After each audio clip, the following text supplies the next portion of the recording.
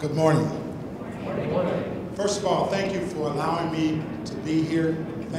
Thank you for allowing me to take up some of your time and some of your day to talk about my experiences inside the penal systems of America, to talk about some of the biases that come along with being a felon in America, and to talk about some of the generational curses that we all live with, whether we know it or not. A lot of people believe that incarceration is due to poor decision-making on a personal individual's life. I'm here to shed some light on that. Though that's part of the truth, it's not the whole story. But before I get too deep into this, I want to first, some of you people are young, and so you're the minds of tomorrow. You're the future. So you're going to be the ones to make a lot of the changes that are going to be necessary to undo something that's turned into something wrong. Although there's a penalty for everything that you do. If you break the law, you must pay a price. This is true. But incarceration, mass incarceration, has taken on a whole nother form. And only by thinking, only by changes of thinkers, can this system turn around and do what it was meant to do. But before I go any further into that, I want to apologize, first of all, to the younger people in this room.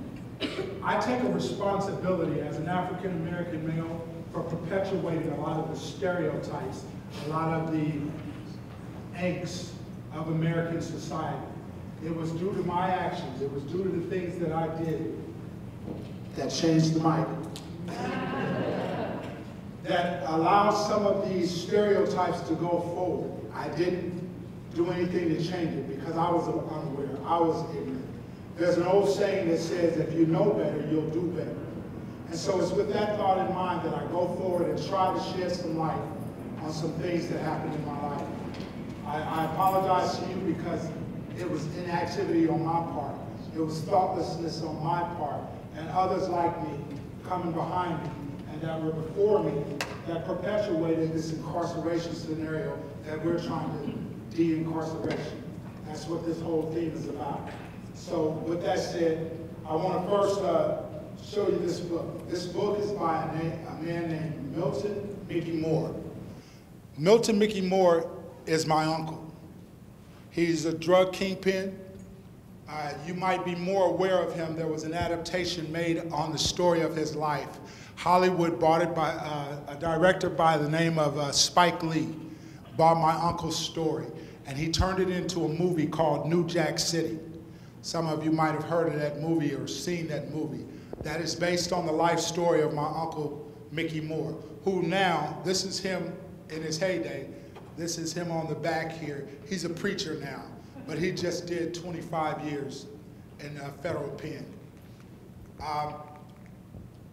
What I want to talk to you about is systemic incarceration.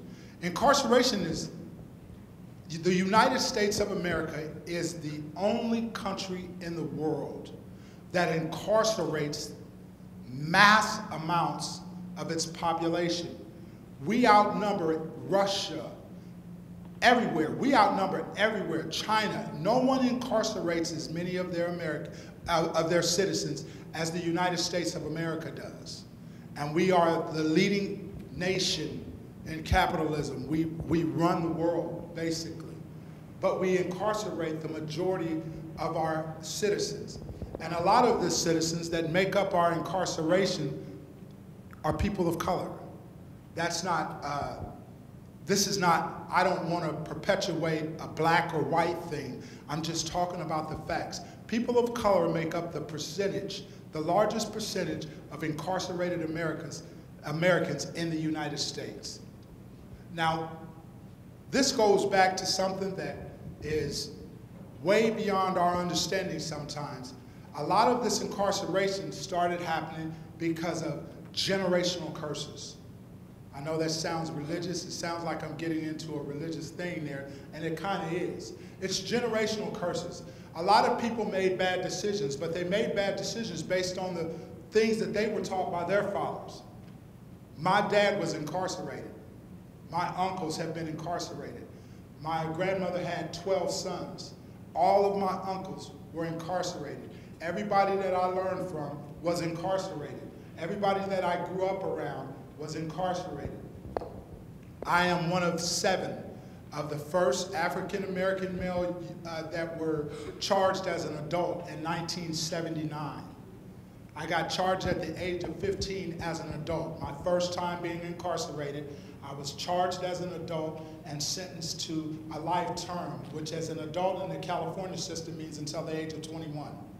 So I was held until, from 15, I was held in California youth system until I turned 17. At 17, I was sent to San Quentin. San Quentin, if you don't know, is one of the worst penal systems in the world. It's, I don't want to give you any gory stories, I don't want to tell war stories, but it's one of the places that, for me, at the age of 17, still in development, I thought I was grown, I thought I was in charge of things, I was selling drugs, I'd already been shot at that time. So life, this was part of the process. Unfortunately, for my way of thinking, this is how you got some of your stripes in the hood. You had to go do time. And you had to do your time as a stand-up guy. You had to do the time and not tell on nobody. You had to ride it out. You wasn't going to be sexually molested. You wasn't going to do any of that thing. And when you came home, those were bragging rights. Those were how you got your stripes. So I was ready to do my time until I got to San Quentin and found out that it was a world, a subculture inside a world. It was a whole different way of thinking, acting, and feeling. You had to learn how to, I had to learn how to smother my feelings. I had to learn how to smother my thinking. My development was arrested when I went to San Quentin because I had to take off humanity and put on beast mode. I was going to survive by any means necessary. And so I spent the next 2.5 years of my life surviving. Fortunately or unfortunately, however you want to look at it, my uncles, I had a few uncles that were at San Quentin, so I already had a covering somewhat over me. But I was still involved with things that were, I wouldn't wish it on anybody else. But I say that to say that I learned and I followed in the footsteps of those that came before me. I followed in the footsteps of people that didn't have or felt like they didn't have any other option but the streets. Felt like they didn't have any other opportunities but the streets. We went from slavery to apartheid to all these different things to incarceration. And so this started a cycle in my life of in and out of the penitentiary system, in and out of the system. I've been on paper now, I'm 54 years old. I've been on paper since 1979. Fortunately now, I'm involved in a program and I'm involved in a stage where at the end of this year, I'll be released for paper for the first time in my life as an adult. So the things I'm talking to you about really do make a difference. Being involved in decarceration, being involved, this time around in the system, I just got out in January 3rd of 2018 was my first time being released after 10 years. I just walked off a 10-year bid. And it was during that incarceration that I had made up my mind I'd had enough. I'd had enough. And so a lot of the things that I was involved in, I started to put those things to the side because I felt like something had to be different. I was living at a level that was beneath myself, and I couldn't figure out for the life of me what was going on. Now for me, religion played a big part in my turning things around. You know, I had come to a point, my wife who was here with me this morning, I'd come to a part and to a stage where I had to ask God, what's this really all about? What's really going on? You may have heard this old song, you deep in the game, but you got all the rules missing.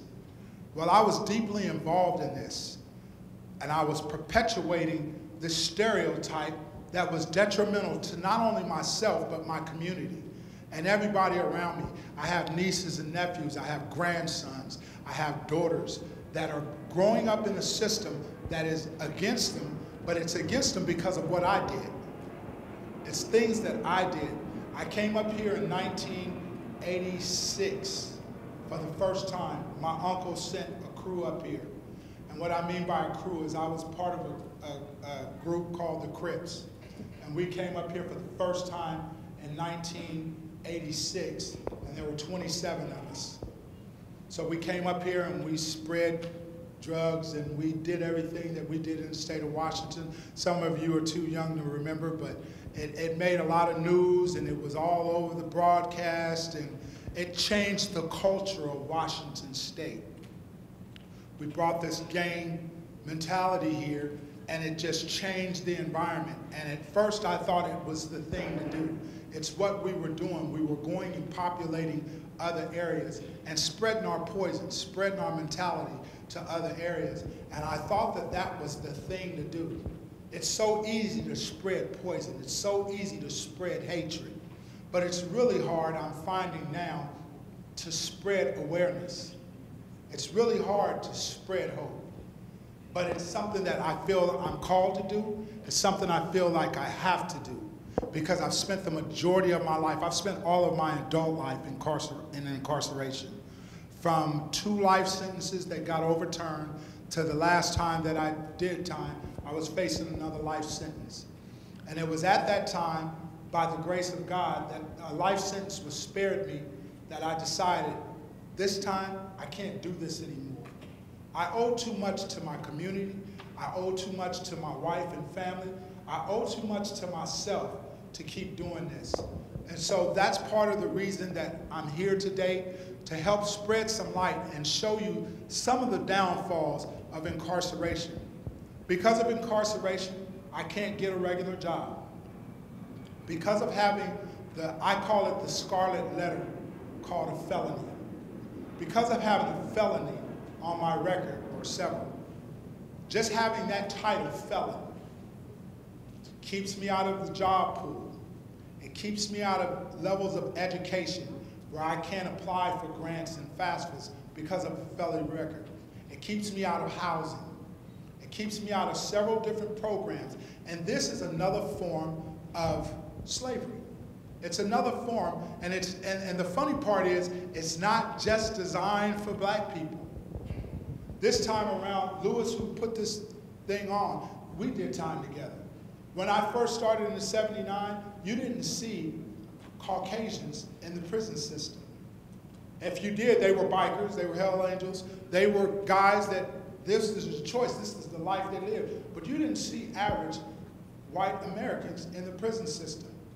When I left this time, when I left last year, the prison system, there were more whites than blacks in the institution that I was in. And they were just spun off of incarceration. I would see families, mothers and grandmothers come to visit their white kids, their sons, in these institutions, and they were just blown away that they were in this environment. And it wasn't about a black and white thing. I'm not talking about a black and white thing. Please don't get that misunderstood. I'm talking about incarceration becoming the animal that it's become today.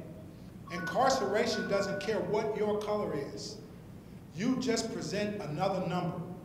It doesn't matter what your nationality is, what your background is. If you get caught up in the system, you just feed the furnace. You're just fodder for the furnace. Incarceration keeps you out of so many things. I've not been able to get jobs in regular places. I just tried to get a job at Safeway just to see how it would go. And Safeway sent me back a response. We thank you for applying, but you can't work for us or any of our associates. And they gave me a list of their associates that a notification would go out to let them know if I applied, I couldn't be hired. I'm not supposed to work with the public. But by the grace of God, I was able to start something with my church. I'm now the director of Life Change House. I help guys coming out of incarceration. I help guys coming out of the drug system. I help guys coming out of treatment facilities. I help guys coming out of mental facilities to have housing. I don't know if you've paid attention or if you've been looking, but homelessness is a mass problem in the United States right now. And a lot of that stems from mental illness and drug addiction. But the answer to it has been incarcerate, and when you get out, you've got nothing to go to. And so unless we get a different idea, unless we have a different theory, a new way of approaching this, this only grows. Here in Kent, on the way in, there's a man down here on the road with a sign asking for handouts. That is becoming a norm. It's so normal now we drive by it and we don't even pay attention to it because it's become the norm. But this all stems from incarceration. Trust me, he's had incarceration in his past. We have to change our thinking about this. We have to change the way we approach this. I'm part of Life Change Housing. We help men coming out. But I also, as a felon, I go back into treatment facilities and speak at treatment facilities. I'm in the process of going back into the prisons. If you ever told me 10 years ago that I would be voluntarily going back into prison to help other men, I'd have told you you was crazy. I would have sworn up and down something was going, you must be getting high. But it's what I do now. It's the joy of my life. It's what brings me satisfaction because we have to think different. We have to do better in order to have better. And so this is why in decarceration, this program and everything concerned with this program, please get the knowledge. Please get the information. As you young people coming up getting these educations, you can make the difference. You can turn things around. People of color, we can make the difference. We don't have to live this way. And that's part of what I'm trying to do is, especially going back into the prisons, I want to change the mindset and the thinking of how, especially as an African-American male, I want to change the thinking of how we look at the system. It's no longer thinking, oh, the man put me here. No, bad choices put me here. But where do those bad choices come from? It comes from generational curses, generational thinking, generational arrested development. We haven't learned to think beyond our woes. We haven't learned to think outside the box. And unless one of us goes back and starts banging the drum, I feel like the Lewis and Clark. I have to show there's a new world. There's a new way. There's a new way of thinking and a new way of understanding. And that's what decarceration is all about. It's trying to help us think different about the system. Jay Inslee is very open to helping turn around recidivism. Dan Saddleberg, who came out of Norm Mailing's office, is very open about changing decarceration, changing the system. They sit in positions of power, but unless we have a message to take to them, unless we have an answer, people are so accustomed, especially in the African-American community, we're so accustomed to banging the drum about the wrongs, but we don't have answers about how to make it right. Well, my first answer is we must educate ourselves about the wrongs, how we're thinking, how we're looking at things. Another way of thinking, jobs aren't for suckers. Excuse my French or English. Jobs aren't for squares. Jobs are for everyone. The Bible says if a man doesn't work, he doesn't eat. That hasn't changed throughout history. We have to work to earn a way. We have to work to take care of our families. We have the largest number in the African-American community of fatherlessness. We have to stop having babies with different women all over the place. I'm getting on my bandwagon right there, but these are some of the things we have to think about going in. We have to learn to take responsibility for our actions. But in order to learn how to take responsibility for our actions, we have to figure out what responsibility really is.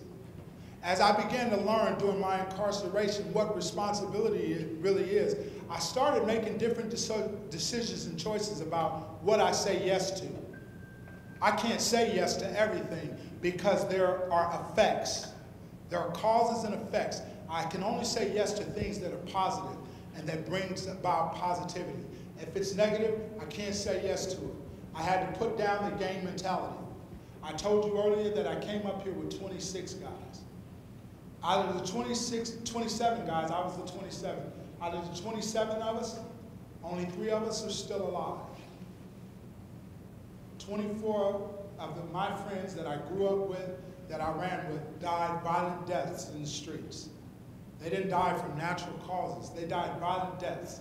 The other 2 are incarcerated with life sentences. They'll never get out. So I'm the only one of the 27 that's out here with this message, with this story. But my two friends that are incarcerated, I keep in touch with them, and they said, man, go and tell them. Go and let them know. Don't come this way. This isn't for us. We can do something different. So my hope, my prayer, and my desire is to bring about change to how we think. We can change the system, but in order to change the system, we must first change ourselves. We have to change our thinking. So I get education.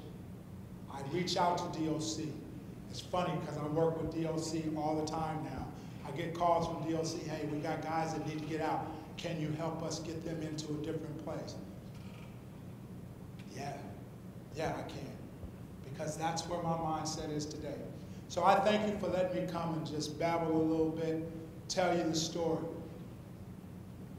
I represent a culture, I represent a time that is past.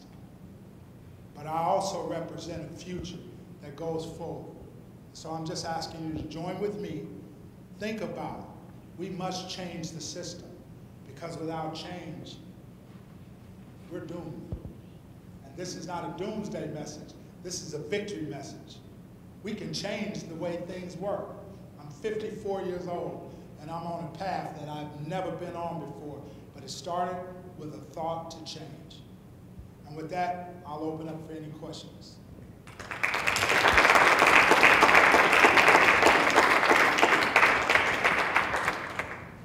And if there are no questions, I'll pass it on.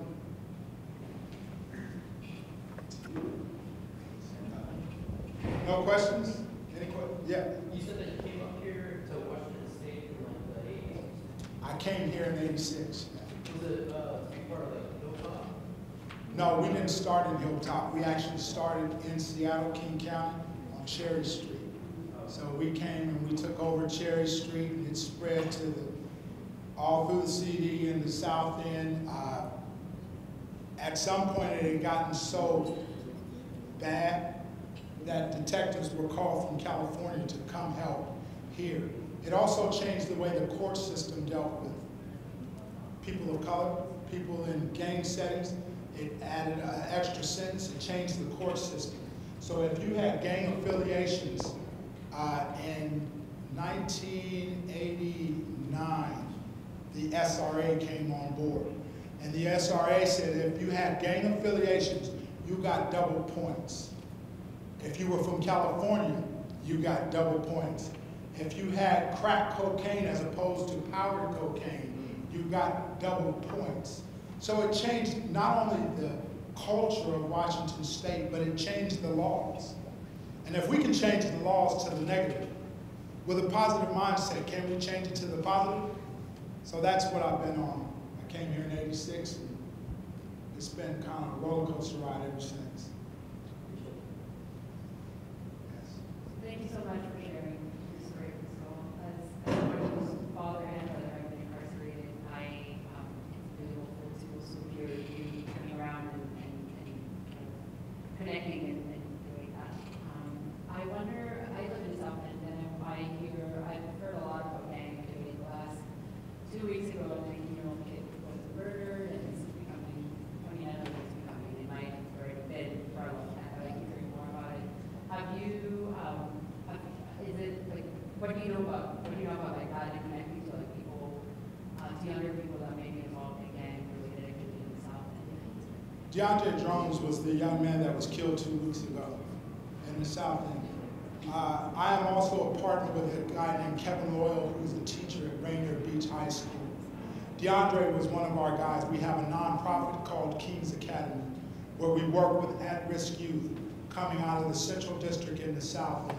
We try to help them get to colleges. We try to help them to finish high school. We try to help them get in the court systems. A lot of these guys already have felony records.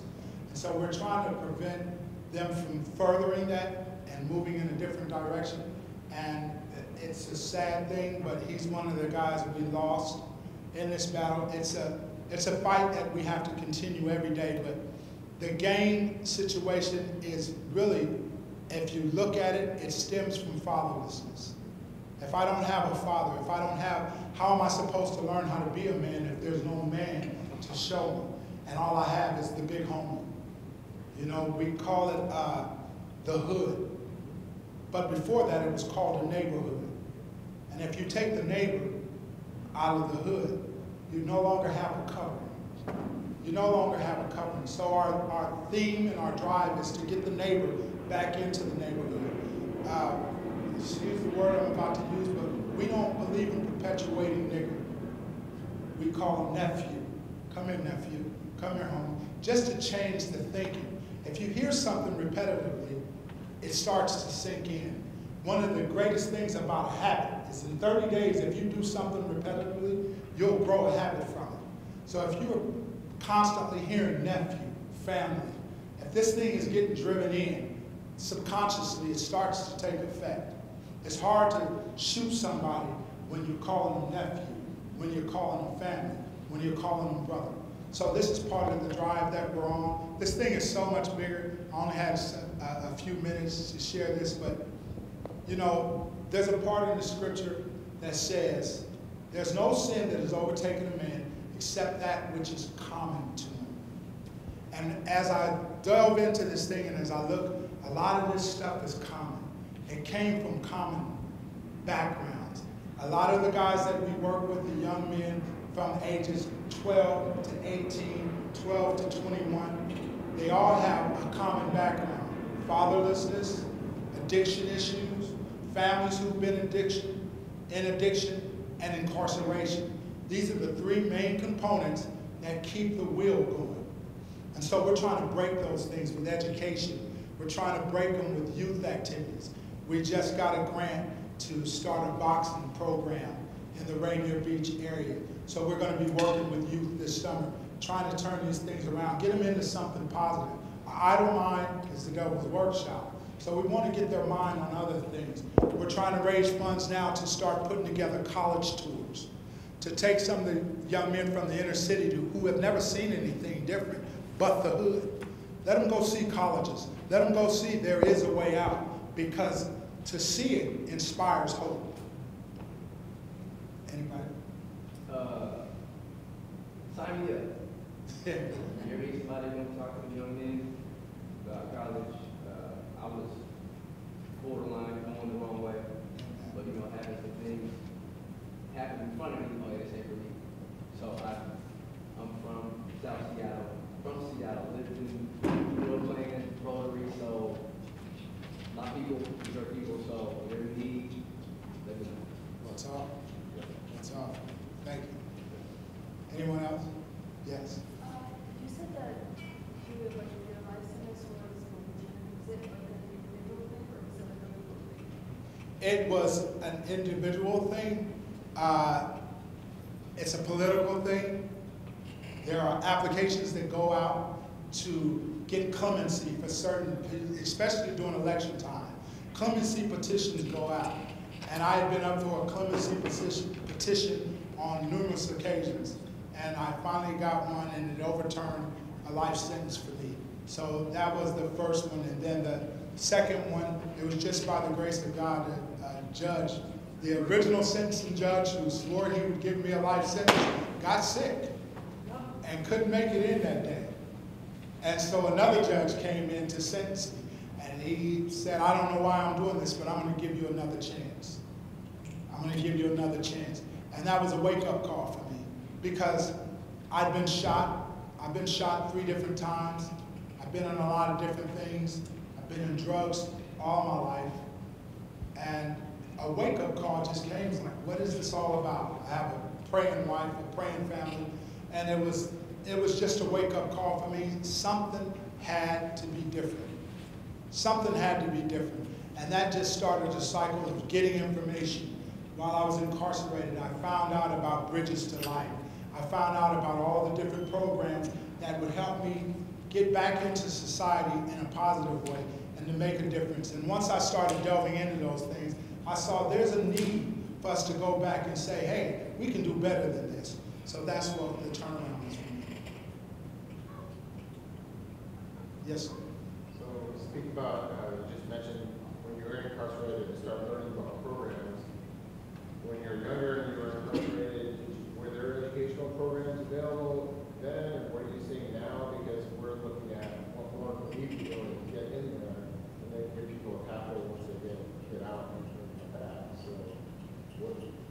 see a better trend now, or what more can we do?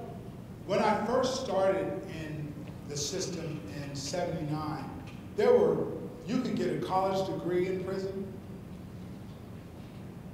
There was academia available while incarcerated. But around the '80s, that phased out. There was not enough money, and that was one of the first things that was cut. So those things phased out of getting educated. I would have to say that in the last 10 years, in the last decade, that's starting to come back. It's starting to make a slow return back to the system, but I'm telling you, it's so necessary. It's so necessary. If guys can if prison is where you had to go to get in touch with education, expanding your mind and furthering your mind, then by all means necessary. But we got to get education back into the prison system, because we got to wake up the thinking of the individuals who are incarcerated. And I just want to say to you, you know, I have a friend, Doug, who's still incarcerated. Doug is a Caucasian male. Doug is doing his first bid ever in life at the age, he started at the age of 36. And we were walking the yard one day, and I spoke to an old friend of mine who I'd been knowing in the system since the '80s, since I started here in Washington State. And he was walking with his son and his grandson on the big yard. And he said, "Is that a father and son?" I said, "That's a father, a son, and a grandson." And he said, "Are you kidding me?" And I said, "No. I started with him, now his son is here, and now his son's son is here." He said, "Man, that's crazy." I said, "Doug, if you don't pay attention, if we don't wake this thing up, you'll be walking with your son, and you'll be walking with your son's son. Because that's the way this thing works. It perpetuates. It started with tough on drugs, and in manufacturing, crack cocaine. It started in the black community. And so they passed all these laws. But lo and behold, another drug came on the set that pushed crack out of the way, called methamphetamines. It's also manufacturing. And it gets you the same law, the same time that it did to black people, but now it's affecting white people. And so the numbers have grown exponentially.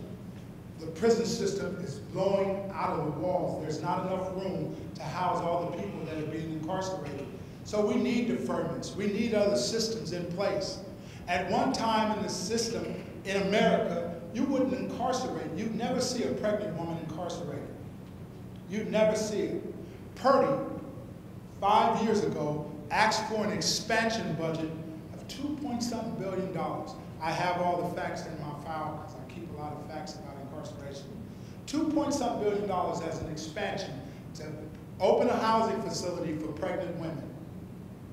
But if you chase that back, why are they incarcerating pregnant women when they used to be deferment? You got a lot of women that get pregnant, they're out there getting high, they're running and gunning, and they end up pregnant and they're in the system. Instead of deferring them now, they send them to prisons where they're with their baby, they're allowed to live in this dorm and have their child, and if you don't have someone, a family member or someone that can come get that child within 6 months, you have to put the child up for an adoption. You have to adopt your child out. There's not a choice. Or the system does it for you. If you chase that back, I'm just giving you a little history. This is all factual. You can check it out for yourself. Same-sex marriage became a popular thing. They even passed a law that you could get married, same-sex couples. Well, same-sex couples were finding it hard to adopt children in the normal system. So where were they able to get kids from? There wasn't a pool for them. Now there is. More children are adopted out of Purdy by same-sex couples than anywhere else in the world. It all runs to a system. Just follow the dollar. Just follow the dollars. Follow the dollars. These children are being adopted out to more same-sex couples than anywhere else. It's somatic. It's systematic. It just flows in a circle. But you have to be ready to sit down and open up your mind and see, where is this going? What are we doing? What are we doing?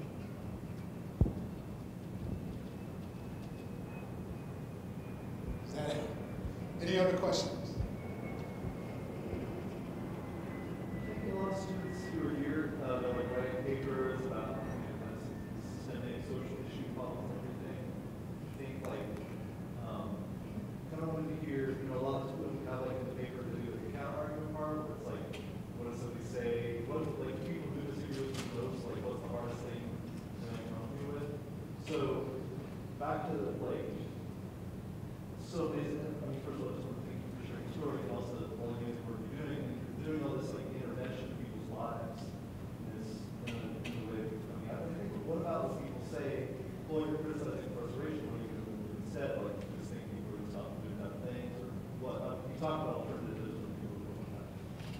One of the alternatives that I see, especially in my community, I can just mainly speak to my community, is education. Making people aware. A lot of young people are doing things because they feel they don't have an alternative. I have nothing else to do. But if I make you aware of your alternative, if I make you aware of your opportunities, if I show you how to get through some of these systems that have previously been closed off to you. A lot of people say it doesn't work and they've never even tried. Well, they got that because their mom said it. Well, it didn't work for me, so they don't even try it. But if we walk them through it, if we show them, if we're hands-on, if we have enough people with a renewed mind, a renewed way of thinking to come into the colleges, to come into the jails, to come into the treatment facilities and say there's another way, then it begins the marching order for a new way of thinking, a new way of going. Then we can come to the table with people like Jay Inslee, with people like Dan Saddleberg, and say, listen, we've tried this, it's working. Can you shine a light on it? And they do, they're willing to listen. I found that I came under Norm Malin when I first came to Washington State, and we used to call it the Norm Malin law because there was a 3 strikes you're out law. And the 3 strikes you're out law says, well, if you had 3 of the same felonies, you could get life in prison. Well, there was a system that nobody was thinking about that said that if you came up to King County courts and you had 4 misdemeanors, it became 1 felony. But the thing was, hey, listen, you would go into court, and there was a guy named Irvin Paul, who was a public defender, and he said, I'll get you out today if you just sign guilty here. I'll get you out today. And because we were ignorant and we didn't know about the big hammer on the other end, we'd sign and get out. But I'd be back next week with something else. Hey, come on up here, let me sign. And you want your name to be in one of his folders because you know he's going to get you out. He'll get you out today. But in time, those things just added up. They added up. And then you stand in front of a judge and he said, listen, I don't know if you know it or not, but you signed off on it. You're open to an exceptional sentence. I'm going to give you life in prison. So you got guys that are doing life in prison right now for shoplifting. Because you've had numerous shoplifts, it's the same crime, it's a crime spree, you're out. But unless we educate, unless those of us that have been set free go back and say, listen, there's some errors here. First of all, we got to get you a mindset to stay out of the system. If you're going to be involved in the system, get involved to change the system. Don't get involved to be a part of the system. So we have to bring this kind of awareness. We have to ring the bell and say, it's time to wake up. You know, I don't want to put you on the spot. I didn't even get your name. But when I first got here, there was some staff that walked us in.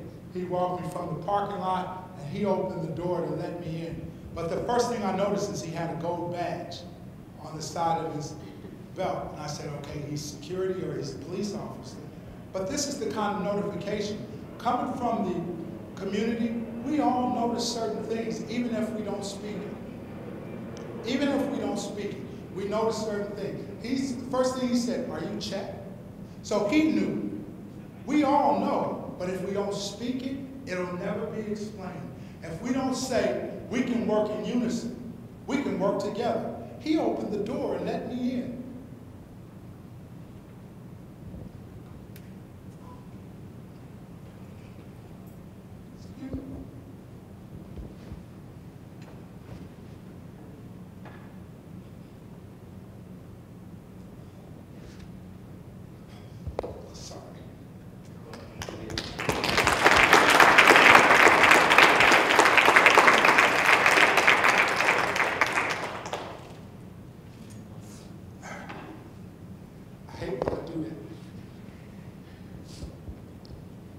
He opened the door and let me in.